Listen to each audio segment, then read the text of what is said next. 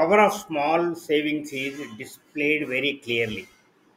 Suppose we are saving 1000 rupees per month, and in 10 years, at the rate of 8%, that will become 1,82,946. You change the amount to 2000, immediately that amount increases to 3,65,892. If you increase the interest rate, say 10%, then it has become 4,09,690. How you got this calculation? That is important. Anybody can do it very easily.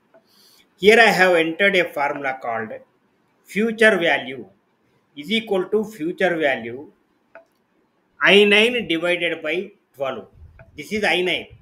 This is annual interest rate. We are calculating monthly. Every month we are investing. That's why it should be divided by 12. And next, H9 and H9. This H9 is multiplied by 12.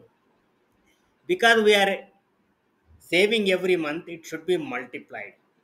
And last argument is this amount which we invest, which we get, and this one is monthly installment.